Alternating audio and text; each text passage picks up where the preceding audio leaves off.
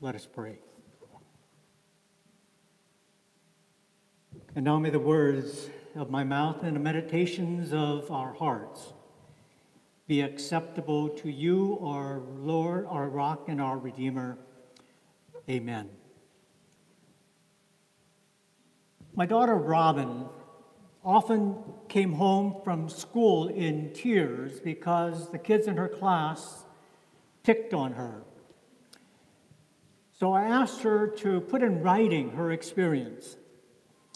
And here is what she wrote.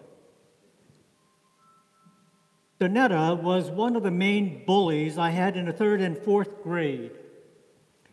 She would tease me, call me Chink, even though she was also part Chinese. She hit me, called me other names, and was part of the crew that would chase me home from school. She was one of the smarter kids in my grade. I remember her sitting across from me when Mom brought me my first pair of glasses in the 4th grade. The teacher told me to put them on, and as soon as I did, the entire class burst into laughter, and Donetta was the one right in front of me, closest to me, laughing at me. She made me feel so small and less than. Those experiences were the main reason I hadn't been back to the reservation. I didn't have any interest in running into those people again. As a father, it is very difficult to stand by and to see your daughter suffer such hurt and abuse and rejection. No matter how hard I tried to comfort her and tried to explaining to her why people treated other people so poorly, it was never enough. And I was the pastor to the parents of her classmates. Both of us wanted deep down to strike back, to get even. An eye for an eye, a tooth for a tooth. We would love to have kept score. But Jesus says to us, love your enemies, do good to those who hate you, bless those who curse you, and pray for those who abuse you.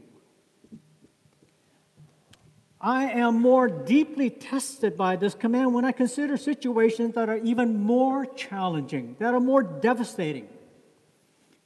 As when someone takes away something that can never be given back. The life of a young person with a promising future snuffed out by a drunk driver or a random act of violence. Children whose innocence is forever taken away by rape, torture, or abuse. Such wounds render most, if not all of us, incapable of acting with love. These days, it is very, very difficult to follow this command of Jesus. A right-wing ideologue stages an invasion against the Tree of Life synagogue in Pittsburgh, armed with a military weapon.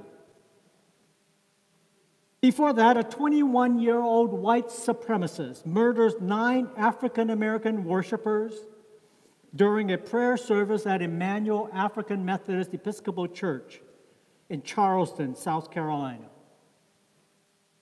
How can we love such people? How does reconciliation or forgiveness happen? Making matters worse, well-meaning Christians have too often dangerously encouraged people to be silent about their pain, using the Bible as justification.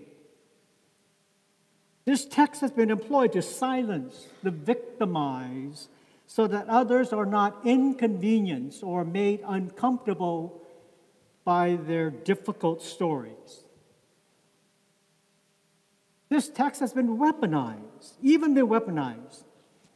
using Jesus' words to actively encourage vulnerable to stay in abusive environments and relationships. Not only is the command seemingly impossible to practice, but it also has been exploited when applied to an existing abusive situation. Reconciliation and forgiveness is not something that a father, much less well-meaning bystanders, can legislate. If it's going to happen at all, the victims must discover for themselves that God can and will create something new out of their suffering. A former president of the United States once said, "People react to fear, not love." They don't teach that in Sunday school, but it's true. No president since has deployed fear quite like our current president.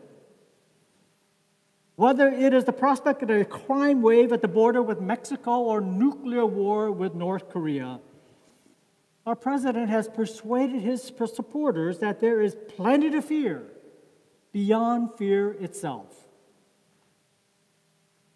The Bible teaches us that perfect love casts out fear. And yet today we hear more discourse shaped by fear and its close ally hatred than discourse shaped by love or a capacity to embrace suffering through the cross of Christ.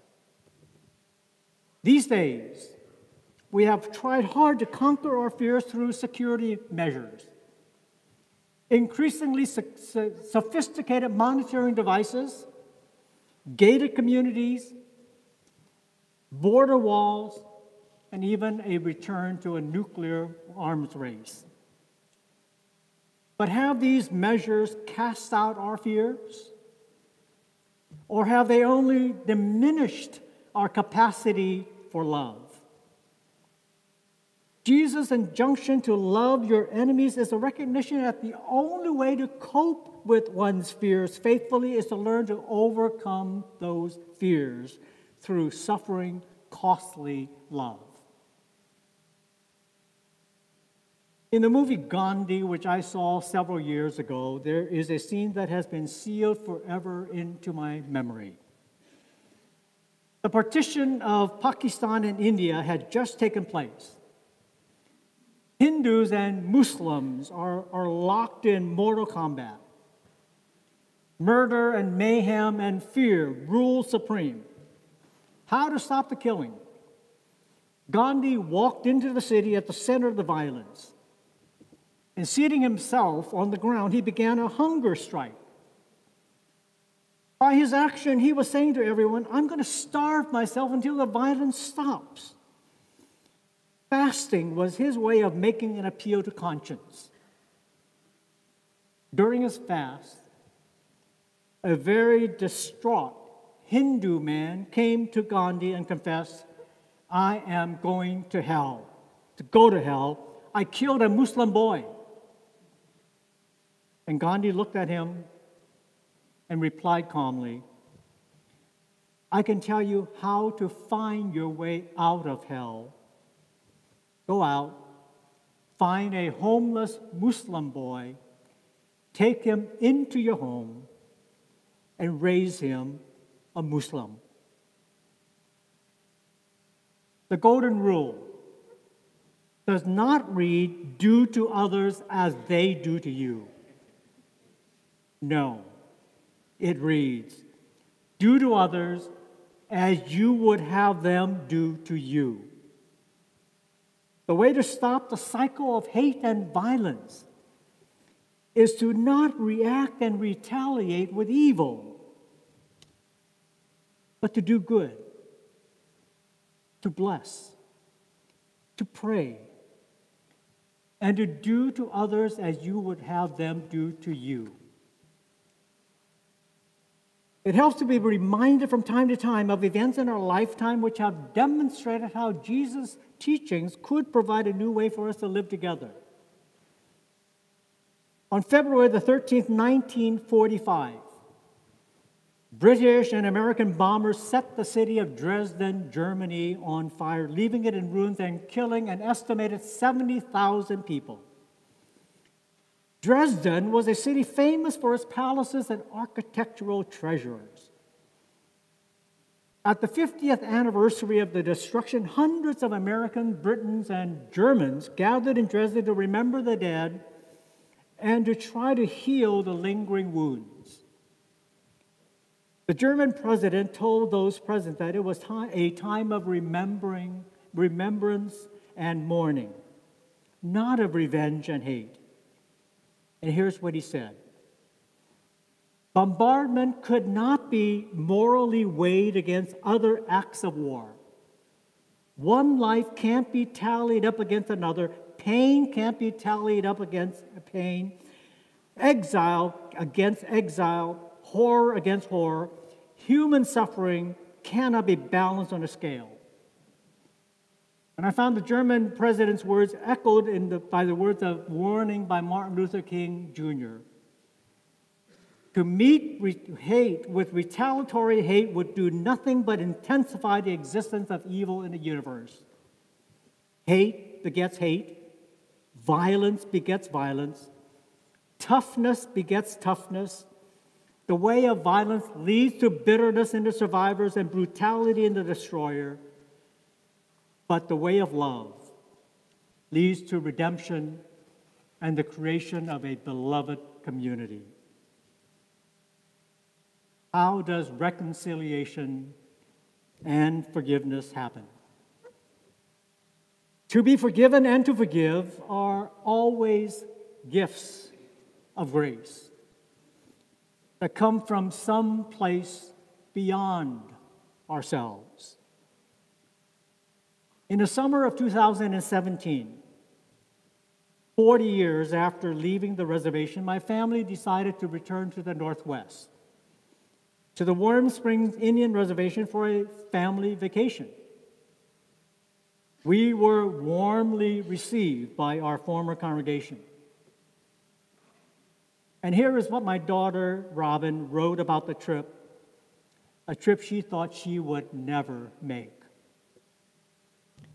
Our first night back on the reservation, we went to the cafe at the resort. Our waitress looked familiar, but I honestly didn't really want to know if it was someone I went to school with. Later that night, my brothers texted me that our waitress was Donetta, and they were drinking at the bar, and I should join them. When I came down, Donetta came to our table and took our drink order. She introduced herself and said she remembered me. I smiled, sort of, and said I remembered her too. She told me a little about her life. 2 kids, single mom. She had gotten off the reservation but ended up back there to be close to family. She gave me a big hug and said it was nice to see me again. I felt a shift inside as a result. I realized that I was carrying around resentment for 40 years for a kid who made kid choices. I realized that it wasn't doing me any good to keep carrying that around. We are 50 years old now and have much more interesting things to care about. It let me release those icky inside feelings and instead feel compassion for her and her life. There is no fear in love, but perfect love casts out fear. For fear has to do with punishment. Whoever fears has not reached perfection in love. We love because God first loved us. Amen.